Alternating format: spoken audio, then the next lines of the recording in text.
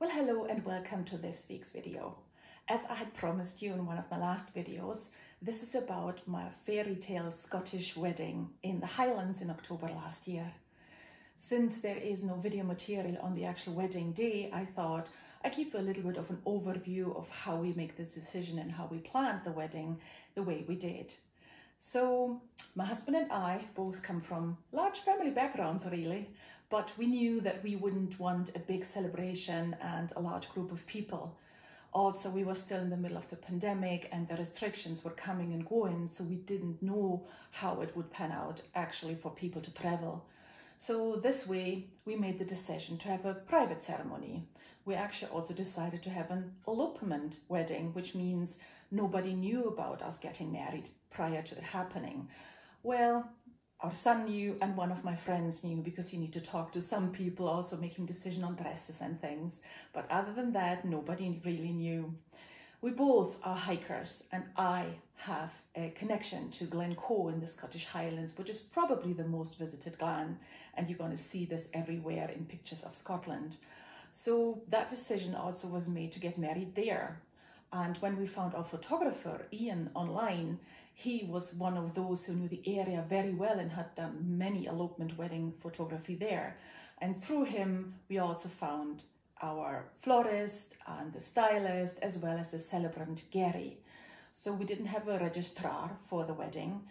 They do come out and they actually do hike up if you so wish, but they're very strict with time. So when you set a time on the day, that is the time you have to get married, no matter the weather.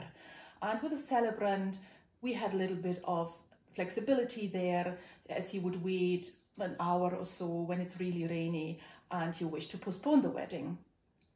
So with all of that planned almost through the photographer, we were in safe hands because the people we worked with knew each other very well and had done so in the past for quite a number of years. I met with a florist once online at a Zoom meeting, so we had a little bit of conversation about color schemes and what my husband would wear, what kind of kilt he had, and I gave her a little bit of an overview of what kind of flowers I liked, but I actually never really knew how the bouquet would look, so I left it to her and she did a fantastic job. The flowers were so great and lovely and went along so well with everything on the day.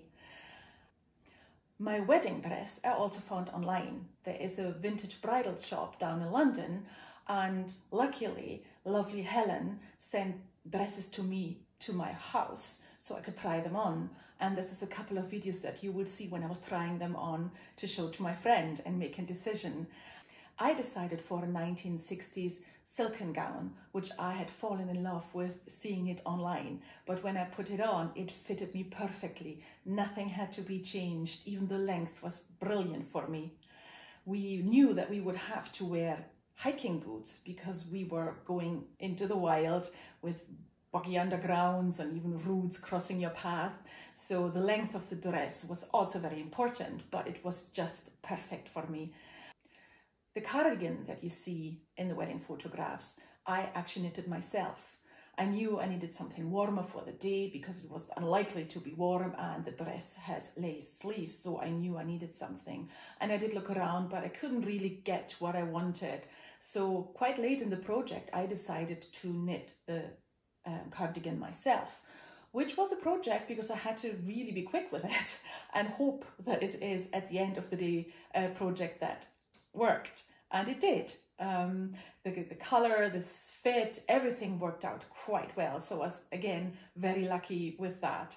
The celebrant made the ceremony really private and personal. We had a couple of meetings with him also online before, and we chose what we wanted in our ceremony. We did have the hand fasting, which used to be a lawful, legal way to get married in Scotland hundreds of years ago. And we also decided to drink from a quaich, which is a friendship cup. And we had our private vows spoken and a ring exchange in the end. And then was cutting off the cake, of course, all of that you see in the photographs later. And afterwards, we then were driven around by the photographer's father, who also came to drive him And he also became our witness, because in Scotland you still need 2 witnesses to sign the marriage papers. So he was also kind and lovely, and we had such a brilliant day with them together.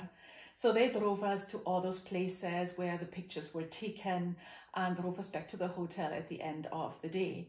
So all in all, we were very lucky. The weather was nice. We had almost no rain and low hanging clouds who gave the pictures a moody kind of atmosphere. And all in all, it was just relaxing, lovely, happy, a fairy tale wedding that I could never have dreamt of. So I can recommend this kind of wedding. Should you think about having a private ceremony, you can get married in Scotland no matter where you're from. You just need to abide by the legalities of it and check with your own requirements in your country. But generally, there are a couple of companies that organize this for you and tell you what you need to do. So I hope you have fun now with the video and the photographs. And if you have any questions, just let me know. Thank you for watching, and I see you soon. Tach baleif.